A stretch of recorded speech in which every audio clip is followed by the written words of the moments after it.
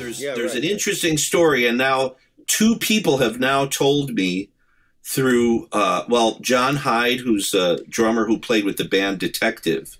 I don't know if you know about Detective, but they were on Swan Song Records. And John Hyde is from the Boston area, or he, grew up there. And he said when he saw Zeppelin, he could swear Bonham had two bass drums. And what location would that have been? At the Tea Party. But it would have either been January of 69 or May, I think, of 69. And he doesn't recall the month. He just said that he was playing two bass drums. Now, at first I thought, well, maybe he just misremembered that, or, because there are a couple photos from the Tea Party gig in January of 69, and he's just playing one bass drum. He doesn't have two bass drums set up. But another person recently, I think it was a YouTube comment, told me that he also saw Bonzo at the Tea Party in January of 69, and that he had two bass drums. Well, how many shows did they do? They did two shows. They did an afternoon show and an evening show. So the existing photos are just from one show.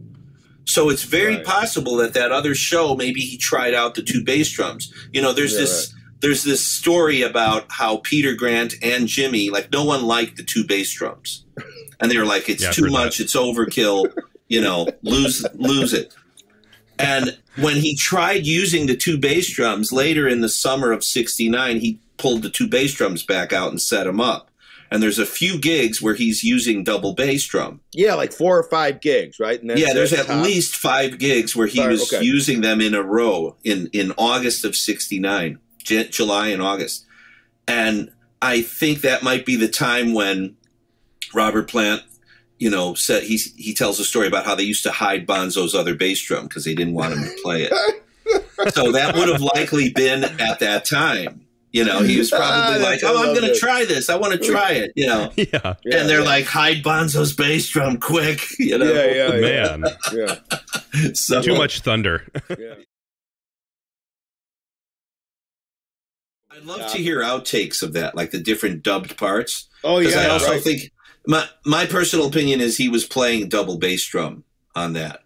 Yeah, at least for certain parts.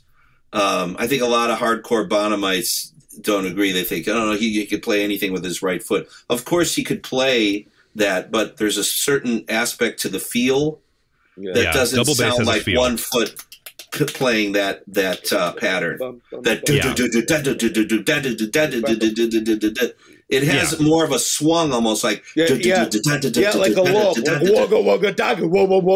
But I'll tell you, you did a great job. You did a great job in your video where you did it with one foot. Yeah, thank you. I think it's possible, of course, to do. It just to me doesn't sound like it. Right. And there's also another important thing is there's no precedent for it. Bonzo never played that particular thing before. Yeah, right. You know what I mean? It's not like the bass drum yeah. triplets. Yeah, he never played uninterrupted 16th notes in a row like that. That's going on underneath everything. Yeah. So anyway, the jury's out on what drum kit he used for Bonzo's Montreux. Who knows?